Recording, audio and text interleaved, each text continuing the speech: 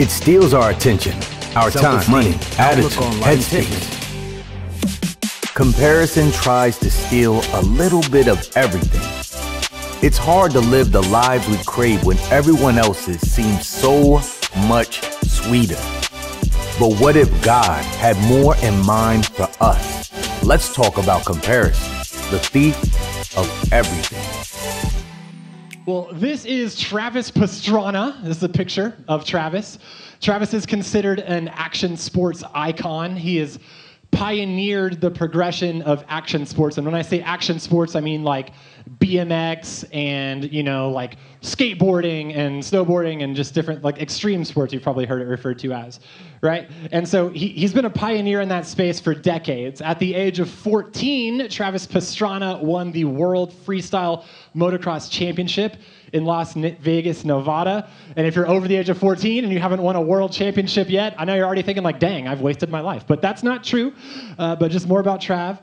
Since then, he's won dozens of X Games medals in multiple disciplines. He sort of pioneered the term going X Games mode before it was even a thing. He was the first person to do a double backflip on a dirt bike in competition. I watched it and went absolutely ham in my living room when he did it. He races rallycross, he races NASCAR, he base jumps and skydives. Once he even skydove. He skydived. He has skydiving without a parachute, and he lost his sponsorship with Red Bull because he jumped out this plane, no parachute, holding a Red Bull. And I was like, that's so sick. But, not so much for the sponsorship because it's like, you're kind of encouraging people to kill themselves. Don't do that.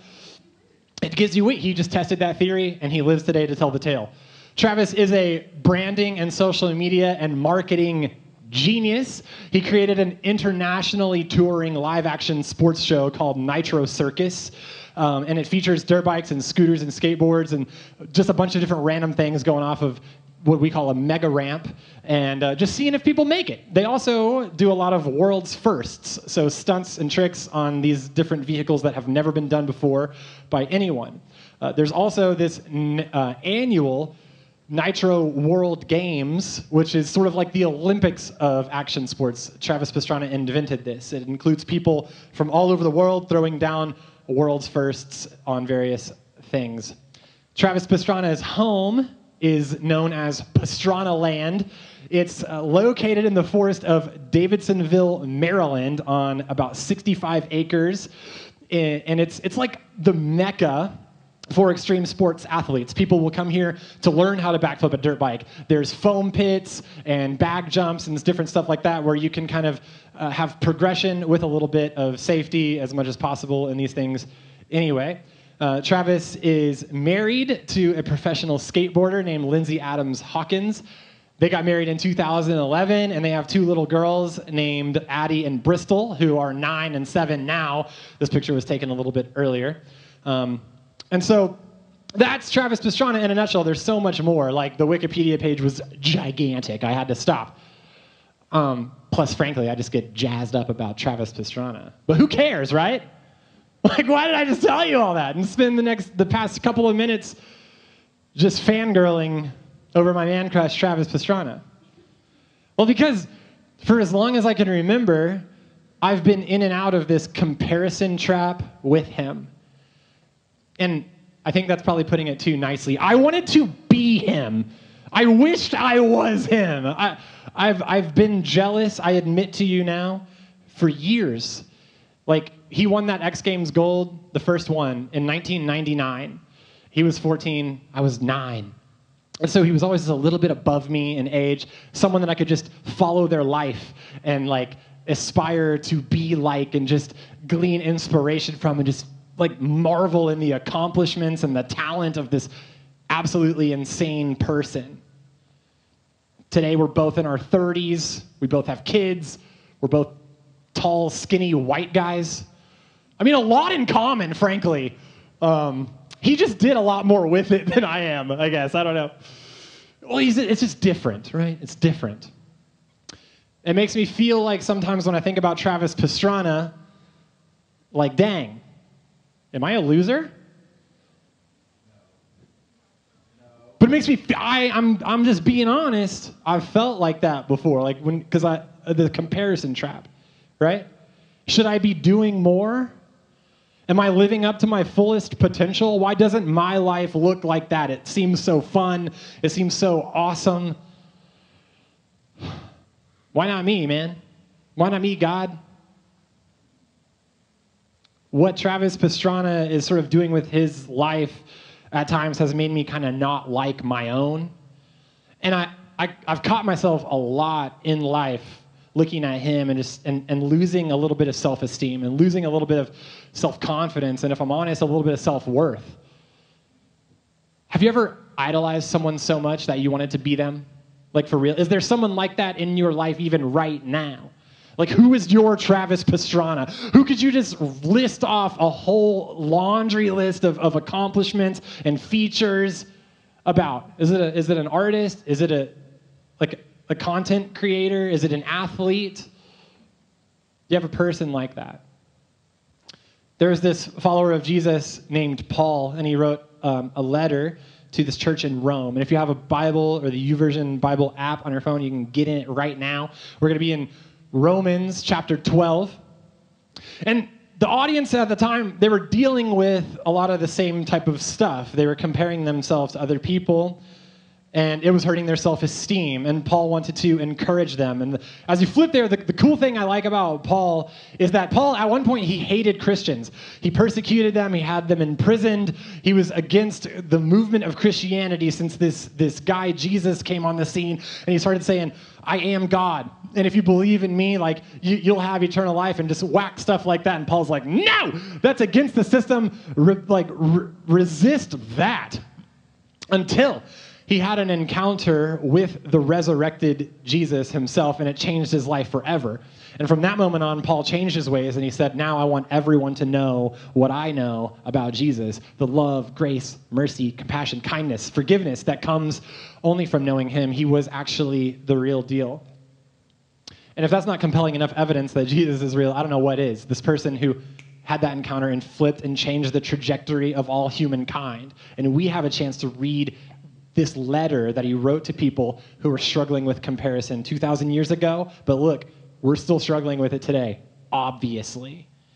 He says in Romans chapter 12, verse 2, don't copy the behavior and customs of this world, but let God transform you into a new person by changing the way you think. Notice, it's not changing anything about you on the outside, like your clothes, your style, or like what you look like, or what you're able to do or not. It was convicting me just reading it. And he says, then you will learn to know God's will for you, which is good and perfect and pleasing. Paul's like, don't worry what other people are doing too much. Don't worry about that. And he really quickly changes the focus off of other people, and he puts the focus on you. You see the word you appear a couple times. See, Paul knew something that we need, and it's a perspective shift. We need a perspective shift, a whole new way of thinking. And he says if we can unlock this new way of thinking, then we can start to break down the walls of comparison that start to tank us. The NIV, I don't know what translation your Bible's in. If you read the NIV, it says, this is accomplished by the renewal of our minds. And Paul wrote in Greek at the time. He wasn't writing in English, so I went back and looked at the Greek word for renew, and it's anakinosis. And anakinosis is a renewal or a change of the heart and life. It's literally a renovation. And when I think of a renovation, I'm thinking of like there's this old house or something, and the old stuff is taken out, and sometimes it's even broken down, and then new stuff is brought in, and it's better than it ever was before. It might be the same house, like you, but it's been renovated. And he's saying this has to happen in our minds. Paul says this renovation will result in transformation. And the Greek word for transformation is metamorpho, which is where we get the word metamorphosis. And I don't know about you, but when I think of metamorphosis, I automatically think of caterpillars changing into butterflies. And like, they're the same creature, I guess, but they've unlocked a whole new realm of possibility for themselves. Like, now they're mobile. Shoot, now they can fly, and they don't even need Red Bull. They have a whole new experience that they never could have accessed before because they metamorphosized. They were transformed. A few verses later, in verse 6 of Romans chapter 12, and I'm going to read it out of the Message translation, Paul says, so, he's like, we do that, right? So, and since we find ourselves fashioned into all these excellently formed and marvelously functioning parts in Christ's body, look around, that's us. Together and collectively, we make up Christ's body. Different parts, different pieces, all part of the same thing. He says, so let's just go ahead and be what we were made to be. Stop trying to be someone else, a different part. Like, that's not you. We need you to be you. And do it without enviously or pridefully comparing yourself with other people or trying to be something that you aren't. Paul's saying, let's just go ahead and be who we were made to be. And as I sat and compared myself with this other person, I found just a whole lot of comfort in that. And I started to examine myself, and I've been in the YouVersion Bible Plan, Thief of Everything, with some of you guys. And every single day, I'm sort of reminded to just like, to celebrate how God made me, yeah. To celebrate how God made other people, yeah. And just to be comfortable and confident in who he made me to be specifically. Because look, I'm not Travis Pastrana, but Travis Pastrana is not Ren Harpole either. He doesn't have the privilege of sitting in this room with you guys who are hungry for Jesus. Like, there's no place I'd rather be on this planet than right here, right now with you. Goosebumps. And the same is true for you. These are not going to be on the screen, but I have a couple of verses for you. God made you on purpose for a purpose. You'll hear me say that a lot, but it really comes from Ephesians 2:10. Ephesians 2:10. In Psalm 139, I mean, the whole chapter really, but one part says that you are fearfully and wonderfully made. You are fearfully and wonderfully made. Psalm 139. It's not like everyone else is made so well that it's just scary and ridiculous. You are too. 1 John 3:1. You are a child of God. Romans 12:6. You're talented. I got more if you want them. Just find me after. But the bottom line this morning, because we need to be done, is choose to see yourself the way God sees you. This is my challenge. This is my encouragement, not just for the duration of this series, but for the duration of your life, to choose to see yourself the way God sees you. And if you don't know how he sees you, get into his word and read about it. Find out he's told you. It's right there for you to read anytime you want to. And if you can do that, you will replace the self-deprecating thoughts of comparison with God's thoughts toward you and toward others.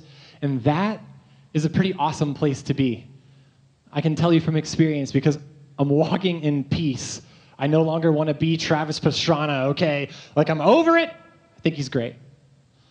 But I want to be Ren Harpole, a child of God, a husband, a dad, youth pastor, Riverbend Youth. It's pretty sick. So, who are you? Who are you?